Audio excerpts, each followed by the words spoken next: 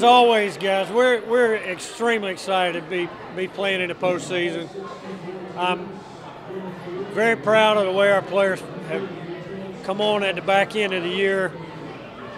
We've played well going down the stretch, played extremely well last week, and I'm proud of the way they've performed. So we're looking forward to having another opportunity to get on the field at the back end of the week. Did you have an inkling? Did you have any idea where you guys might be headed? Really didn't. The way things work the last several years, trying to keep people closer to home, with 4 regionals within driving distance within 2 hours, you had to figure we were going to be at one of those 4. And, we're excited to be there. It's great for our fans. Hopefully that all our folks are able to get tickets and be able to get in and see us play in Greenville this week. Just kind of break it down. You have ECU that game 1. You guys had 2 great games against them, but you get to throw royalty in game 1. It changes things up a little bit. Well, it changes things up for both teams, really. I mean, yeah, we've played each other midweek, but we're certainly different on the weekends. Each club is because of your starting pitching. But position players are the same, and both teams are going to play extremely hard. They're going to play to win, and hopefully we can play clean defensively and continue to do the things we've done offensively in the last month and give ourselves opportunity. When you look at our numbers, we're 0-4 against the field. We lost 2 against Ohio State midweek here after returning on Monday morning. Our guys were kind of sleepwalking on Tuesday against Ohio State, but they played well against us. So we're looking forward to having a chance to compete against them as well.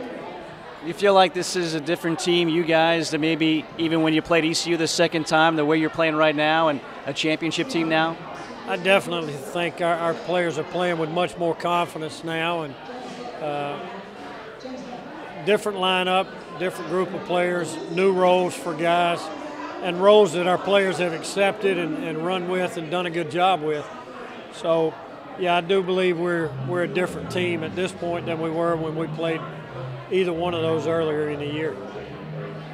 Being able to see Northeastern get in the field as well, it kind of set a tone of what this committee was trying to look at. Happy for Mike Glavin and the young men in that program. They had a very talented club, played well all year, deserved to be there, and excited that they've got an opportunity to come to Raleigh and play in the NC State region. What do you see from these teams that you're facing? Obviously not full scouting report or anything on it, but just a familiarity over the last couple of years even with them. What do you see from them? What kind of matchups will they bring?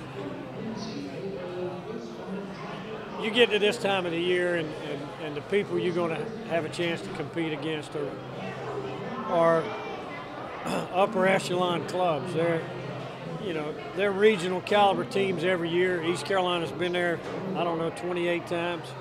Ohio State's been there numerous times. South Carolina, probably more than those combined. But we do believe that we can go in to a regional setting, and this one, and play well and come out on top. If you didn't believe that, you don't deserve and probably shouldn't be there.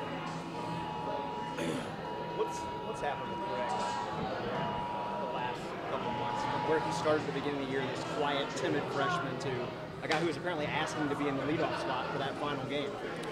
Just growing up. He's matured throughout the course of the year, and you've seen it come on a little bit more, and him be more assertive here toward the back end of the year, and be more of a take charge person in the middle, which is a bonus for us.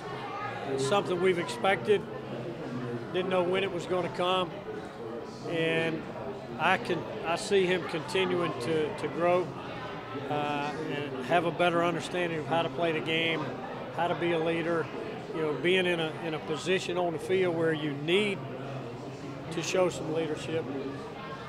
and he did a nice job of that last week for us.